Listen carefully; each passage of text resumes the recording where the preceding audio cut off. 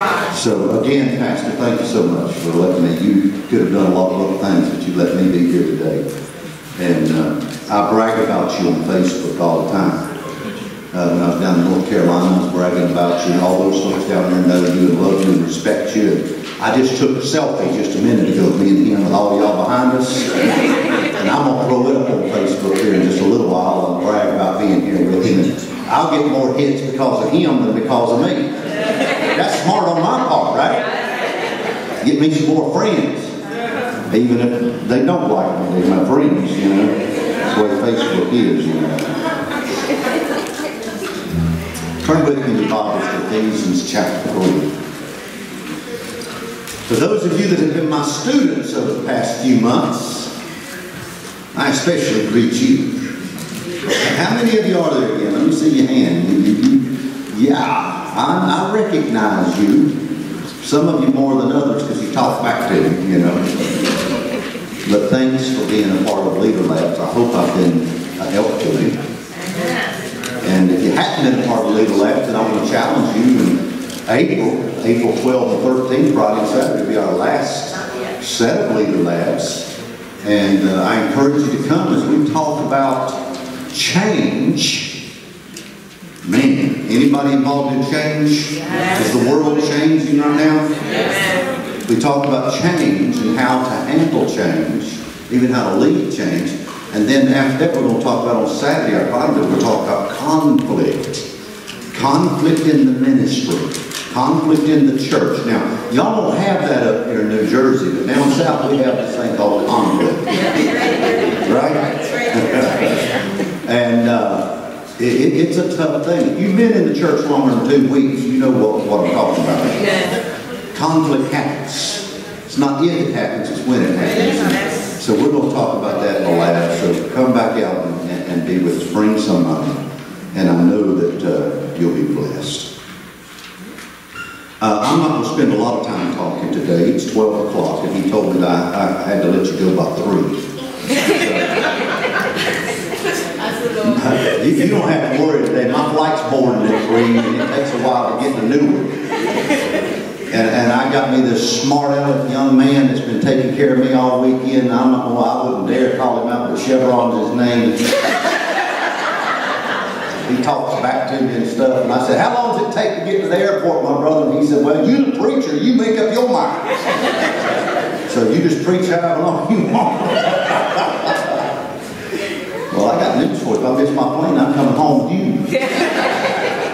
And she's going to say, no, he's not. I love Mr. Chevron. He's a good guy. I could whoop him in basketball any day. He's good. Ephesians 3:20. Now unto him who is able, do you believe it's able? Yes. To do exceeding abundantly above all, say all, we ask or think, according to the power that works. Where? Yes. See, we like to quote the first half of that verse, and then we don't seem to hear that last little bit. God is able to do exceeding abundantly above all we ask or can even think. But listen to the qualifier. According to the power that works in you. You. Praise God.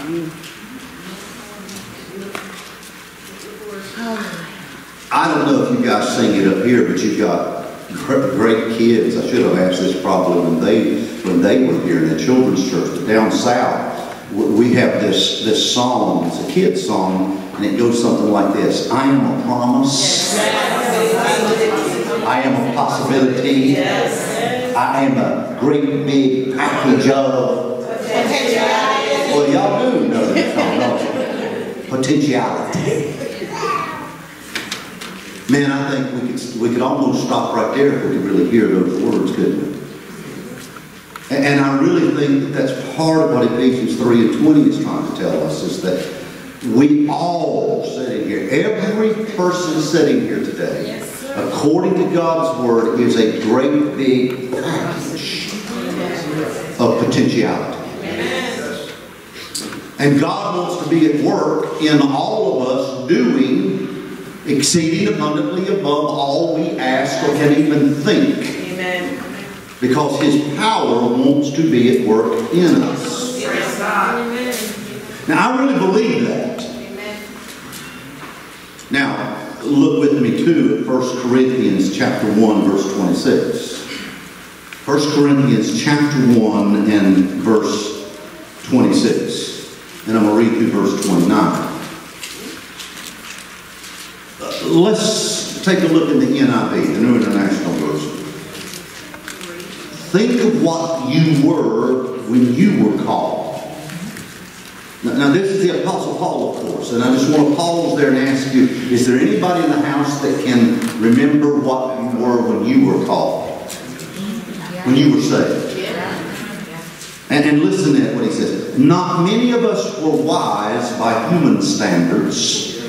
Not many of us were influential. Not many were wealthy.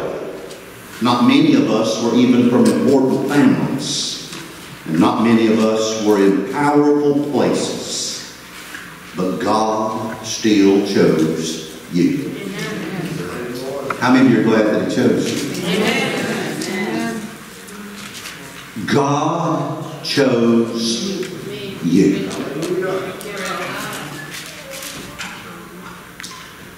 What if? What if there is a you that has never seen the light of day? What if there is a you, talking about this potential that's dormant and laid up inside us? What if there is a you that represents a life, the you now, that represents a life that has settled for less than what you can actually be? I asked the people in the labs this question, and it's a powerful question. Are you ready? How good could you be? If you were to reach all of that potential that God says is there and all that His power can do in you, how good could you be? Man, that's a great question to ponder, isn't it? What we're talking here is to try for a moment to envision the best version of yourself. And what the apostle is telling us, that through God's Spirit, once we are saved, we cannot even imagine how good that person can be. Now, I'm not just talking about good in terms of moral or ethical sense. I'm talking about good in effectiveness, good in potential, good in becoming the person of quality, a person that makes a difference in your world. That we cannot even really imagine that. But what happens is, days turn into weeks, and weeks turn into months, months turn into years, and then all of a sudden we wake up one morning and we find that, oop, this is who I am. And too many of us, watch this, find, if we're honest, if we're brutally honest, that we have settled. True. We have just settled for a life that is less than. And we know that it's less than because somewhere in our early years, elementary years, it might even have been as you were a young girl or a young boy, or as a teenager, an adolescent, or a young adult in college, or just starting out in life, you had dreams. They were great dreams. Because every once in a while you got a glimpse, even if it was a little glimpse, you got a little glimpse of how good you could be. And man, it was gratifying. But then life happens. And we settle for less than. I've got bad news and I've got good news. Let me give you the bad news first. You have made the choices that have gotten you to where you are today. Amen. Life is made up of choices. Now, can I give you the good news? You have made the choices that have gotten you where you are today. The moral of that story is you can start today, no better time than to start today, making better choices. And starting to realize, stop settling and start realizing the person that's on the inside. How many of you can say, yes, Dr. Garmon, I can remember a day I had a dream of what I could actually be, that I could have been somebody. Do you remember that day when it was there deep inside, burning like a fire on the inside of you? You know, it reminds me of August 28, 1963 down in Washington, D.C., when a man stood on the mall there in our nation's capital. And he preached a sermon to thousands of people, and certain words of that sermon have reverberated all around the world. You know that sermon, right? Martin Luther King Jr. stood there and he preached, what's the title of the sermon? I have a dream. What is it? I have a dream. Now, you know what's sad about this is that many of us can say that, but many of us, I'm amazed at it, have never really listened to the whole sermon. Did you know that there are many more phrases and words and ideas and concepts and dreams inside that sermon than just that one, I have a dream? Because he unpacks his dream. If you listen, you go Google that, you go to YouTube and you listen to that sermon today sometime, and if you don't get Holy Ghost goosebumps, something's wrong with you. But Pastor Martin said, I have a dream. And many of us can relate to that because at one point in our life we had one too. Hebrews chapter 11 verse 1. Oh, it's a powerful verse, but it says this. It says, faith is the substance of things hoped for, the evidence of things not seen. You know what a dream is? A dream is a hope. It is something that you hope for. And the Bible says that faith is the very substance of things hoped for. What do you hope for? Is there anything in your life that you come to church today hoping for? That's part of this thing we call faith. It is the evidence of things not seen. But I hope for it. It hasn't happened yet, but I hope for it. Another version says not only is it the evidence of things not seen, it is the conviction of things not seen. You see, hope that I'm talking about today is not wishful thinking. Hope is the hope that I'm talking about, the hope that God talks about, the dream that the Lord's talking about, is the kind of dream, the kind of hope that grabs hold of you and begins to cause you to order your feet and your behavior to start doing things differently, making different choices, so that day by day, week by week, month by month, your life, your behavior, you begin to look more like the dream. Amen. And I believe that this stuff happens. Yes. Hope is powerful. Yes. Pastor Donnie told you, and some of you that have been with me know that for the last 12, 13 years, I spent most of my life in Southeast Asia. I was the superintendent of Southeast Asia for the Churches of God. Of those 6 countries, Vietnam and Cambodia and Laos and Thailand and Burma and Sri Lanka. And I spent more time over there during that decade or more than I did in the United States. When I was back in the United States, I was raising money. And yes, Pastor, you and your church were very faithful to that ministry while I was there and helped us to build a city for the poor in Cambodia. Paterson Church of God.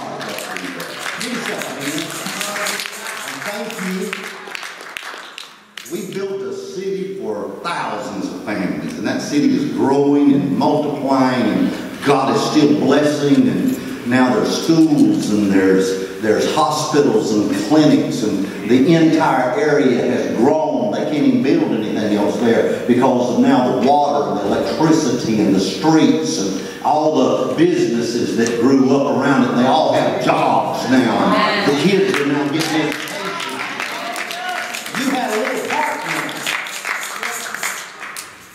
So here I was in Southeast Asia. Let me take you back 15 years to the second trip that I made to Cambodia. First trip I went with the former director. Second trip I made about a year later, I was the director. Now here I am in Cambodia, one of the poorest countries in the world. It's 99.9% Buddhist. And the Church of God not only has made me superintendent of Southeast Asia, but now I'm the executive director of People for Care and Love. And this little guy from the South is now wondering, how in the world am I going to reach Buddhist people who don't even know a Bible story, don't know who Jesus is, and how am I going to minister to people who are poor? We were out at the Tonle Sap Lake. The Tonle Sap Lake is called Tonle Sap. It means the Great Lake. It is the largest freshwater lake in all of Southeast Asia, and over 1 million refugees live on the lake. I'm not on the lake. It is a water world. They live in their boats and their houseboats and all their stuff there on the lake. They have little stores, and they have hospitals or pharmacies, and yes, they have service stations, fuel stations, everything's on the lake. Some of them never touch dry ground. In fact, they get seasick if they touch dry ground because they've never been on anything that's firm. Their whole life has been moving. So I'm going out in a van with 4 or 5 other preachers. It's an old dusty road. I see the lake. There's water on both sides. We're about to stop, and there's these thatched roofed houses, and they've got tarp all over them, and there's dirt floors or stick floors, and they're 40 feet out of the ground because the water rises 40 feet or goes down 40 feet during the year, whether it's the monsoon rainy season or the dry season. So this is a strange place. But I look over in the heat and the dust. It's about 120 degrees. The air conditioning is not working in the van. And there, you know how it is when dust is rolling and you're sweating and it's getting all over you and you're miserable. And I'm saying to the Lord, what in the world am I doing here? And not only that, what am I going to say to these people? How am I going to minister to these people? And I look out the window, and there is a lady sitting there. She might have been 40, but she looked 80 to 100 because the years had wore on her that bad. And she's sitting there in the dirt. Her little children are running around naked around her, and her little house, if you can call it that, is behind her with hardly nothing in it. And it seemed that time just slowed down almost to a stop. You ever been in a situation like that where you look back on it and it's almost at time? You know, time's relative. Sometimes time flies, and sometimes you feel like time is just going so slow that you can divide every tick on the clock. Yes. Right? Well, this is one of those moments when it's going slow, and I look out the window and my eyes meet her eyes. She's sitting on her heels on the ground. Have you ever tried to do that? Sit on your heels. Try it sometime. If I sat down on my heels, you'd have to carry me out of here because my knees would probably snap. But they can sit there for days like that. She's sitting on her heels. And I look into her eyes, and she stares right through me. It's like she didn't even see me. And as time just seemingly goes by so slow, I'm looking at her. Here's the 4 words that I feel like the Holy Spirit dropped into my spirit. It became the marching order of my life while I was in Southeast Asia. It will be the marching order of my life for Leader Labs and the rest of my life. You ready? Inspire hope. Empower potential. What am I supposed to do, Lord? What's my calling during this season of my life? And the Holy Spirit said, inspire hope. Empower potential. You know what I found out? You don't have to go to Cambodia to find people who need hope. Amen. Amen. There are people listening to me right now who need hope. It's a sad thing when you reach a place in life, no matter what your circumstances, when you feel like you have no hope. You know what she was saying to me? She was saying to me, my today will be like yesterday, and my tomorrow will be just like today. That's what it feels like when you what? Have no hope. Right? You just give up. But I found out that people all over the United States and everywhere I go, people in my labs, people that I speak to on Sunday mornings, we have Christians who reach points and places of desperation where we feel like at times we have no hope. But the Lord told me then, He said, give them the good news, because the good news, what is the gospel? Good news. Good news. Give them the good news that there is hope in Jesus. To have faith in me. Faith pleases the Lord. And faith is the substance of things. Tell them, if you can just have just a little bit of hope. What do you say? A grain, faith like a grain of a mustard seed. But faith, in faith, there's a kernel of hope. And that kernel of hope, if you could just reach out to God in the midst of your desperation and just ignite that grain, just let a little tear fall on that seed. Boom! Possibilities. In the midst of the darkness, in the midst of the hopeless, tell them that there is hope. How many of you believe this? Yes. Praise God. Empower potential. Because in every person born all around the world, there are people who have potential. Empower it. Ignite it. Help them to see it. Help them to reach for it. I believe that God has a plan and that God has a destiny for everybody. I really believe that. If we can begin to figure it out. Have you ever heard of Pastor Rick Warren?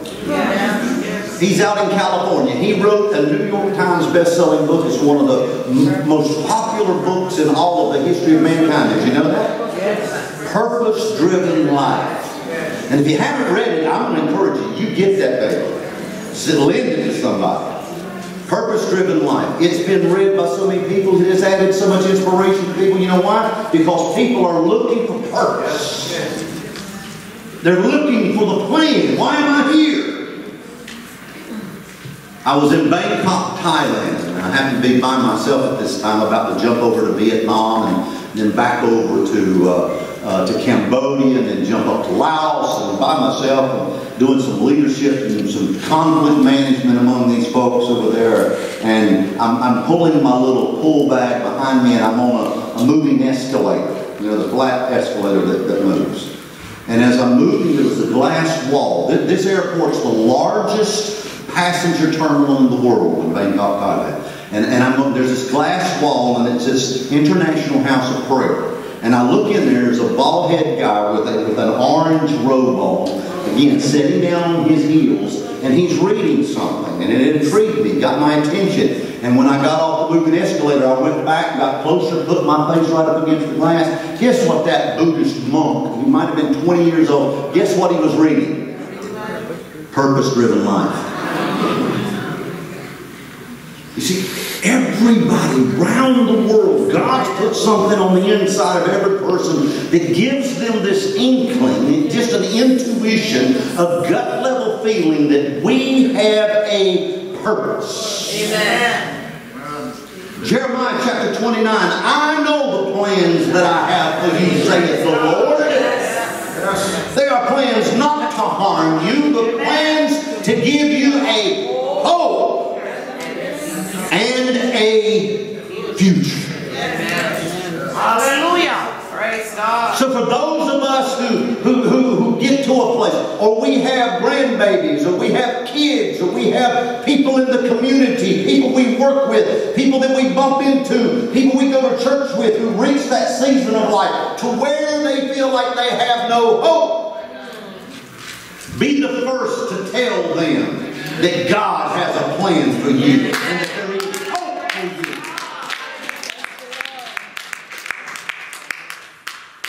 Did you know that suicide is an all-time high? Not only in the United States, but in the world today? Showing us that people are reaching these places of having no hope. When I was growing up, Uncle Uncle Sam. Anybody know what Uncle Sam means? Military. And Uncle Sam wore a hat, and he was dressed in red, white, and blue, and they always had these posters. Does anybody remember the poster of Uncle Sam pointing at you? Anybody here remember this? Yes. It'll date you. That's why you don't want to raise your hand. But he said, I want you to be all you can be. Be all you can be. And that phrase was so motivational that it has caused hundreds of thousands of men back then, now women, to enter into the military because they convinced people that the military, and it does for a lot of people, helps them to be all. And I believe that God is reaching from His throne today, and He's looking down at us, and He's saying the same thing. I believe in you, and I want you to be all that I have created you to be, and I have a plan for you. Quit listening to the little negative, pessimistic voices all around you that say that you're going to be hurt, that you're going to be harmed, that you can't make it. You're too ugly, you're too fat, you're not educated enough, you're not wise enough, you don't have the right kind of family, you're in the wrong neighborhood, you're the wrong color, you're from the wrong region, you're from Jamaica, you're from this, you're from that. It can't happen, but quit listening to that stuff and start listening to the Word of God and the Holy Spirit, because you're a Christian, you're a child of God, and He said, I know my plans for you. Quit listening to that stuff. And start listening to the Lord and start ordering your footsteps in accordance with that, and life can change. Listen, who you are today is not who you can be. Who I am is not who I can be. Did you say it with me? Who I am is not who I can be. 1 Corinthians chapter 2, verse 9. Eyes have not seen. Look at you, how good you are. Ears have not heard. Nor has it even entered into the heart or imagination of a man or a woman what God has prepared for those who love Him. Look at the criteria. You see, if we wrote that, if it was us running things, we would say you got to have a certain education. Well, you need a master's degree. You got to have a leader's lab certificate. But look how simple it is. How many of you meet this standard? I love you. Talking about the Lord. How many of you can say, I love you? Well, then, here's the promise for you. Your eyes haven't seen it. Your ears haven't heard it. And you have never imagined what the Lord has prepared for you. Now you see, we look at that, we think that's heaven, ladies and gentlemen. And that's true, it can be applied to heaven. Heaven is ours. Hallelujah. Amen. But that's not talking about heaven. That's right. It's talking about the fulfilled life in Jesus on the here and now. But how many of us ever really reach out and grab hold of that? I want to grab hold of everything that I can. Somebody say amen. G. Campbell Morgan, an old preacher, he said it this way: God has planted in every believer a seed of potential. Yes. Praise God. Praise God. I call it potential on steroids. Because it's powerful. Yes. You can't imagine. I wish right now that I could pull an old grandma trick on you and come out and grab each one of you by the cheek and look you right in the eye the way a grandmother would and say, I'm talking to you.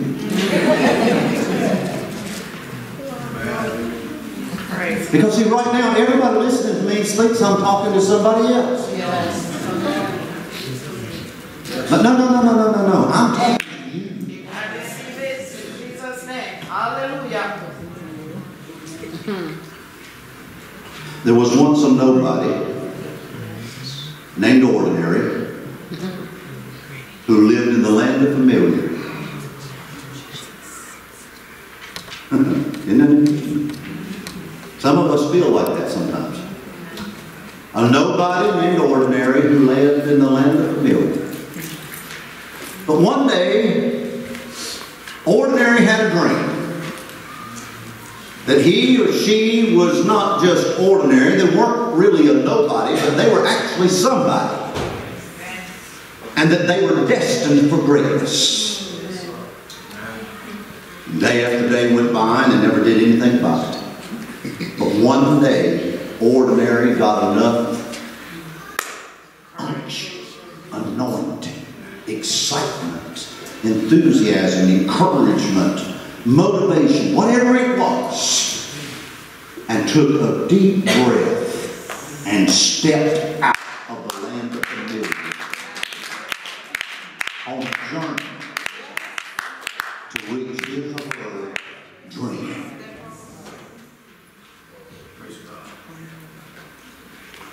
I have traveled the world, literally, and I don't mean that egotistically, it's a fact.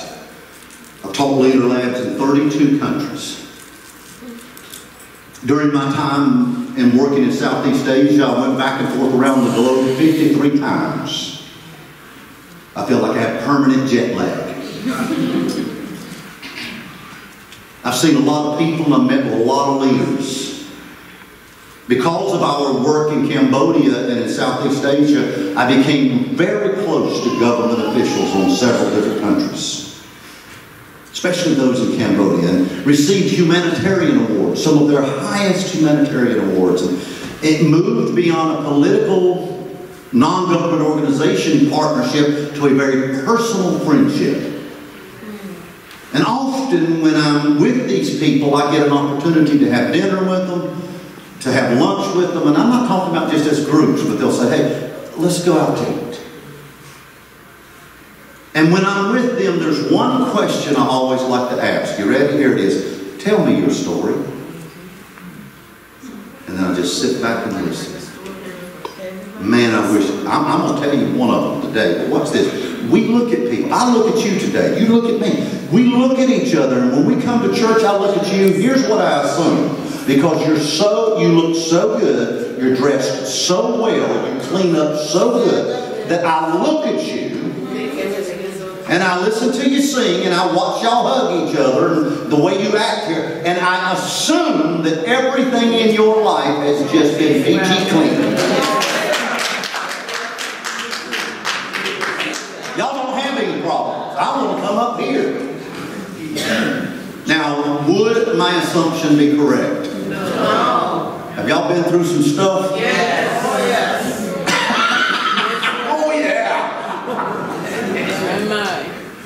And I find that around the world. I sit and I listen to leaders, and they are leading great. They're leading countries. Yes. And I said, tell me your story, and in just a few minutes, my jaw is laying on the table, and I'm saying, what? You came out of that? You see, sometimes the pain, the loneliness, the isolation, the crises, the grief becomes the crucible through which the Lord God molds you and shapes you to become the person you are. Glory to God. Hallelujah. You can cause that to make you bitter or make you better. And that's not just a phrase, ladies and gentlemen. That's a truth, and the truth can set you free. One person, I wish I had time to tell you 3 or 4, but one person that I knew grew up in an inner city. One person grew up in an inner city. This young man had it seemingly all together, but he was poor. Poor. I mean really poor. Poverty, poor in an inner city. But watch this. One thing I found out about the poor while I worked in Cambodia was that you don't have to be in Cambodia to find poor people either. Poor is relative. And poor people don't know they're poor. You ever know that? Poor people don't know they're poor because everybody around them's poor. And they just helping each other. It's not until they get out of that, if they're ever lucky enough, and they see people that aren't poor, that they have an epiphany. Oh my! Oh, glory. But this young man was poor, living in the inner city. And everything in his life, he said, but as he was growing up, was okay. Until he was 9 years old, and he woke up one night and his sister had been shot to death in his front yard.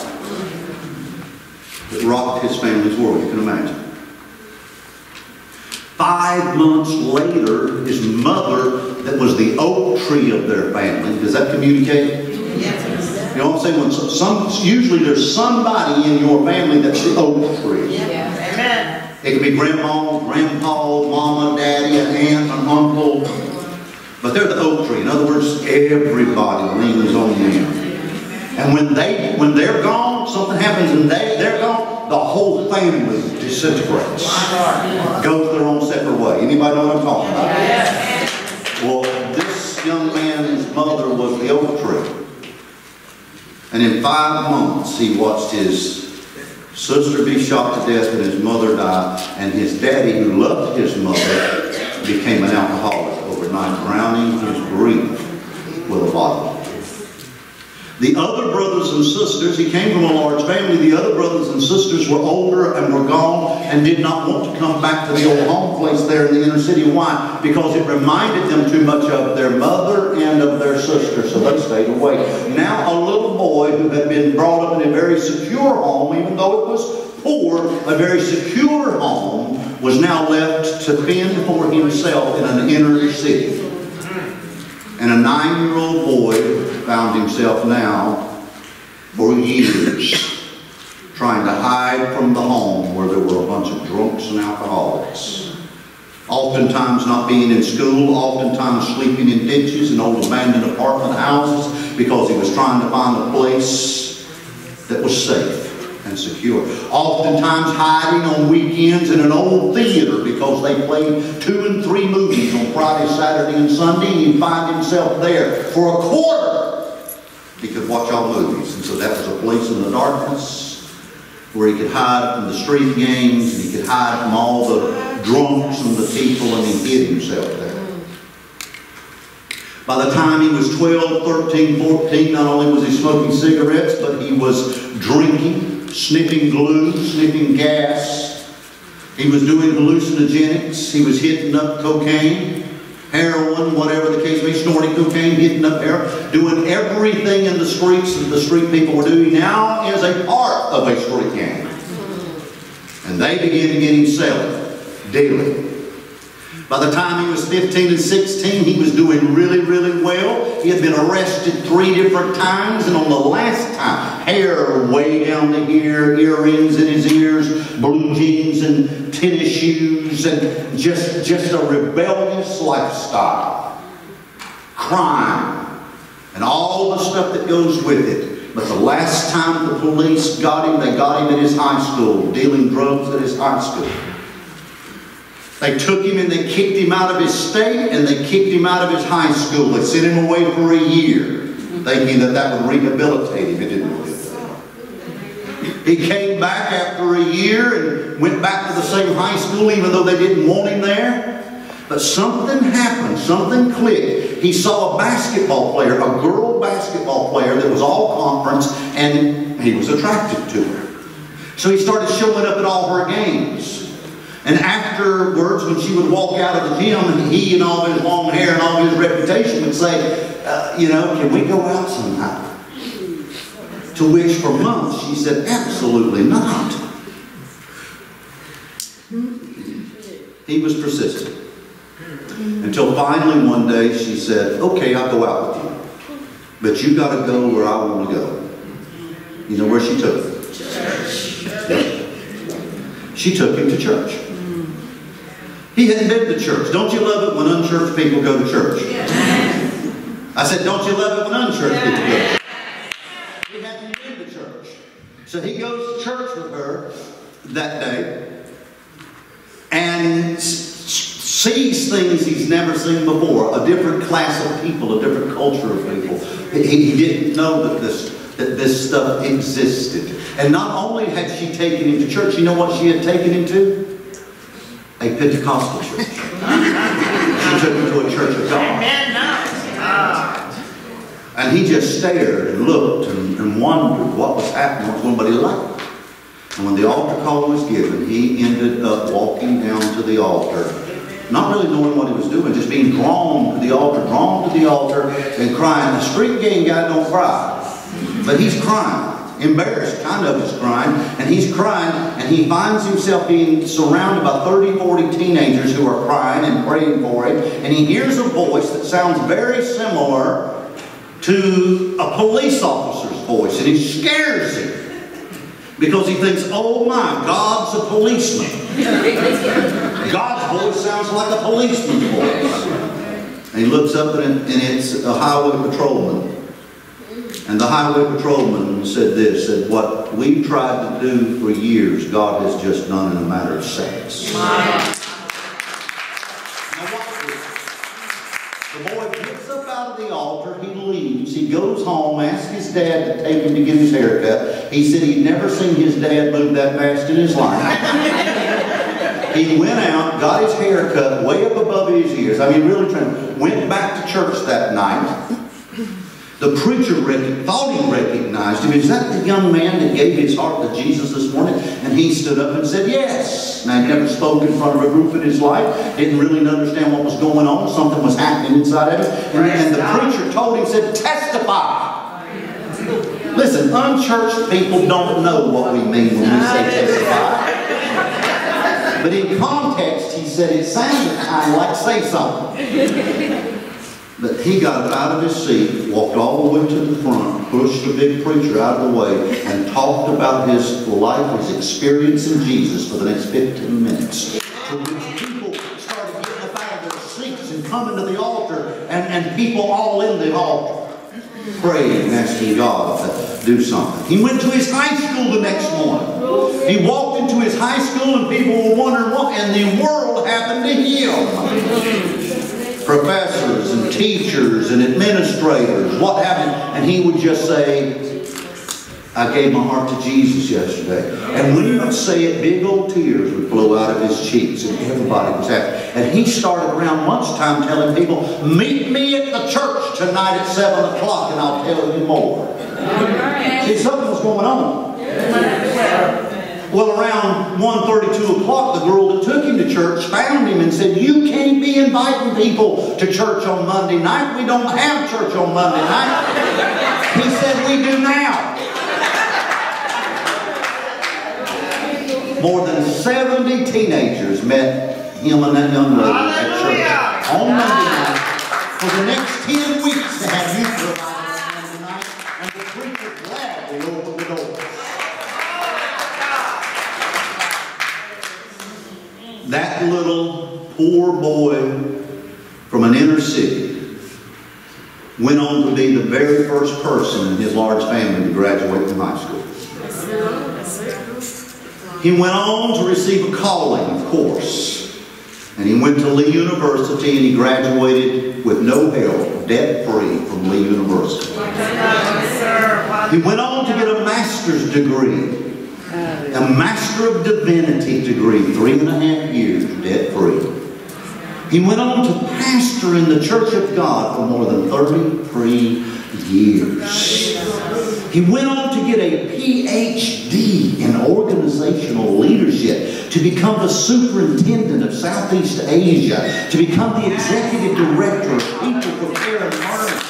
And that young man is training leaders all around the world today, teaching them the stuff that he had to learn so that he could grow up and become the man of God that he is. And that's the Lord preaching the Paterson Church of God today. Oh, come on, Paterson. Come on.